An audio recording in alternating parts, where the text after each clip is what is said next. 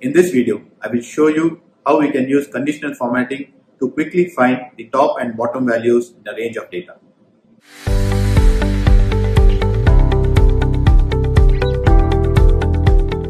Hey there everyone, welcome to Teknisha, where you can find tips and tutorials on productivity tools. If you are new here, don't forget to subscribe to the channel and smash the bell icon to stay updated. Here is the annual sales data of a company. In this table, the sales from each person across the different months has been shown. This data is great, but it is very tough to find some trends. Let's say that we want to find the top and the bottom sales performance for each month.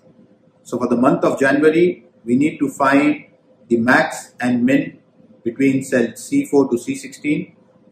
For the month of February, we need to find the max and min values in cell D4 to D16 and so on and so forth. It will be very cumbersome to do this one by one by finding the min and max and indicating. We can quickly do this using conditional formatting. Let's see how. So let's select from cell C4 to N16, which is our complete sales data, and click conditional formatting. Let's create a new rule and we are going to use a formula. So let's go to classic and select use a formula. So we need to find if the cell value is going to be max of that column, and if it is, we want to color it. So the formula is going to be the first cell is C4 if it is equal to max of C$4 to C$16. This will ensure that any cell in column C is going to be checked only within C4 to C16.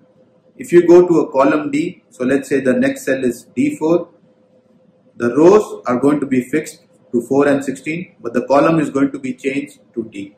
So the cells C are going to be checked for C column.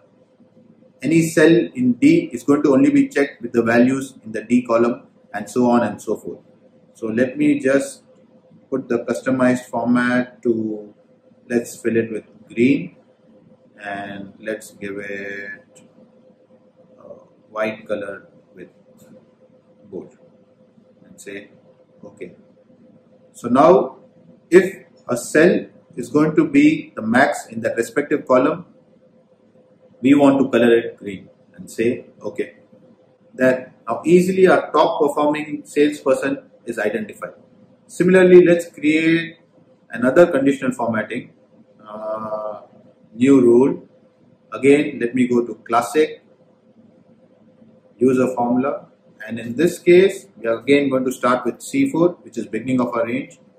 Note that I am not fixing the cell here, should be equal to minimum of, again I am going to fix the rows and keep the columns floating, so that with each cell the respective column is only going to be checked.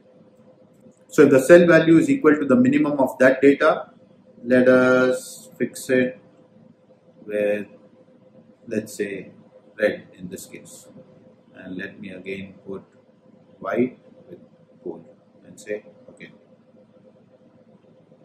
That quickly we've identified our top and bottom data.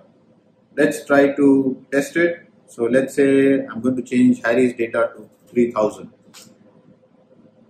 Now this becomes the lowest data. And let's say that Ivanka is going to have same sales as Karen. Both will be identified. Just giving a quick glance, looks like Mark has had the most number of top performances in the year, and probably, Daisy has had the most number of bottom performances. Conditional formatting can be really powerful in identifying data. I hope that this tutorial was of use to you. If you liked it, please subscribe to my channel. Till next time, ciao.